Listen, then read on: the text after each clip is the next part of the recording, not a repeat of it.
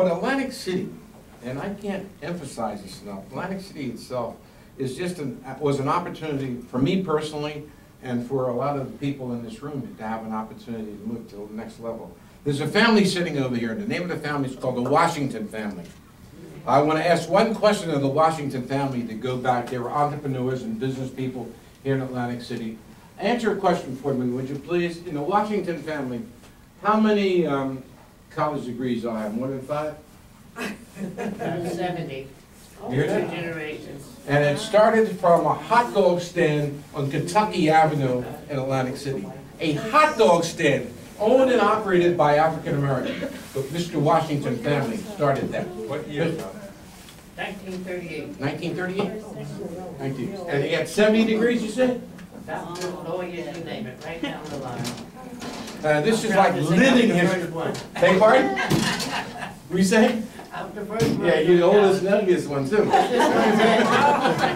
one said if he can do it, I can do it. This said if she can do it, I can do it. And there we went. But you know, when you have an opportunity to come to an event such as this and meet some folks, another young man, we'll talk about his dad too pretty soon, to meet people who were part of the uprise of lifting by the bootstraps, rising like a phoenix from the ashes into another generation. Now their kids were going to college, and now not 70, they'll be 170, but it started at the grassroots of their father having the opportunity to say, I want to open up a business and I'm going to put Nikki to work. Nikki, did you eat many hot dogs? Well, I had to stand on the soda crate to cook them. I don't eat none nowadays.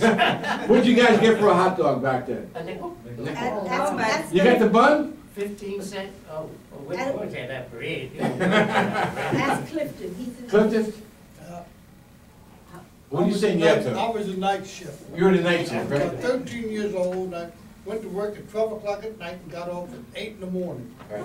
So And I used to he get mad because all my friends were having a good time and I had to work. see, so he worked the family business and he went to his real job.